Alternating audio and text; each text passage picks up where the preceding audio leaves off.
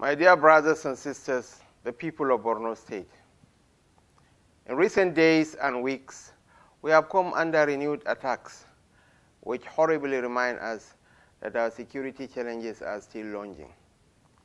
It is regrettable that this upsurge in cowardly suicide attacks came not long after the patriotic military forces of this country recaptured the Sambisa forest, which used to be the operational zone of the Boko Haram terrorists.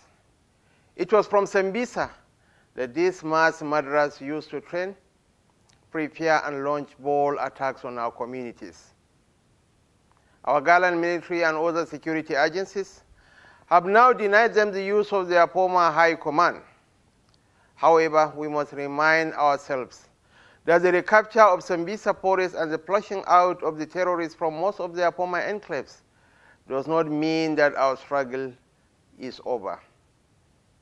Instead, the terrorists have resorted in their usual cowardly fashion to stepping up attacks on soft targets.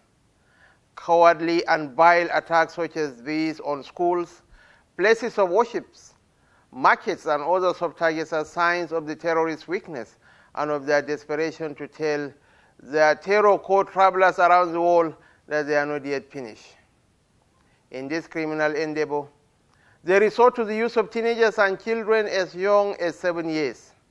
More recently, they even strap babies on the back of their recruits in order to slip through our security dragnets.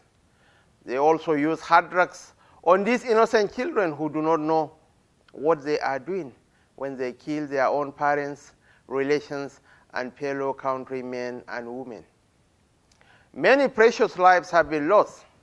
Hundreds of citizens, including schoolgirls, were abducted.